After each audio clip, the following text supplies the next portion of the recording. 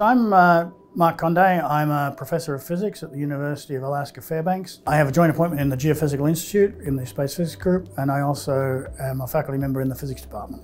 We are at Poker Flat Research Range, which is a little bit outside of Fairbanks, Alaska, and we're getting ready to launch a sounding rocket mission which is called AWESOME, and that acronym stands for Auroral Waves Excited by Substorm Onset Magnetic Events.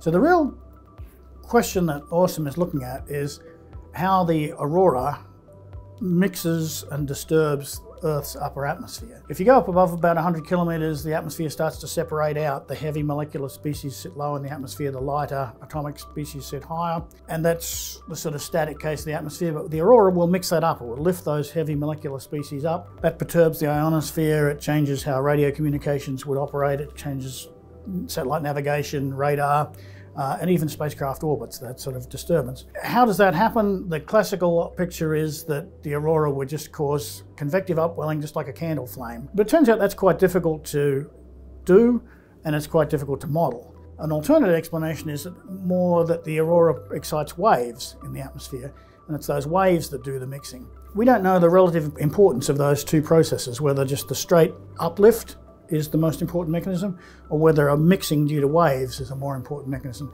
So what we want to do is we want to wait until there's a significantly energetic auroral event, and we want to measure both the upwelling and the wave response to that aurora, and just see if we can see which of those two mechanisms is providing most of the motion that would result in mixing. So the implication for daily life is to understand the consequences that aurora would have for things like communication, navigation, radar, and spacecraft orbits.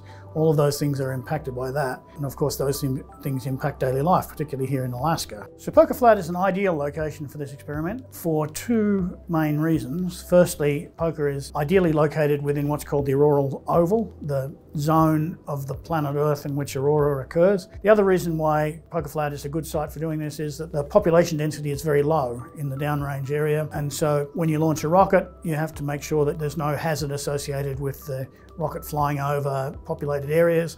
There are populated areas in northern Alaska, but we can sort of choose a trajectory that avoids them, and so we have a large area in which we can fly safely. From a scientific perspective, the thing I like about the rockets is that it enables you to place sensors and tracers right within the region that you're trying to study. But of course also it's very fun and exciting to plan a sounding rocket mission, to figure out what's feasible, figure out what capabilities you have, work out all the sorts of things that might be a problem, and try and build a mission that's resilient to the sorts of problems that might occur. And then of course going out into the field and actually launching a rocket is of course extremely exciting.